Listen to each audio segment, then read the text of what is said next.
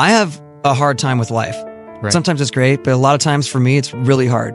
I know that for me, when I'm inside myself, when I'm in my own head, I don't say nice things to myself. Like there's another Chester in there that's like wants to take me down. I think for a lot of people, they think like if you're successful, you're going to be totally satisfied and happy for the rest of your life. It doesn't happen like that.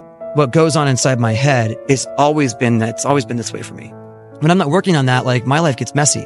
That's kind of how the inspiration for all these songs came from conversations about life and what was going on as friends, as husbands, as fathers. What I found is, especially with the bad stuff, coming out at the other side and being like, man, I'm a better person because of that. I'm more compassionate because of that. Or I feel like I understand people or humanity a little bit differently because I've been through some pretty crazy stuff. So finding the positive in all these things, that's what we always try to do, but we still talk about the feelings we had going through all these different circumstances.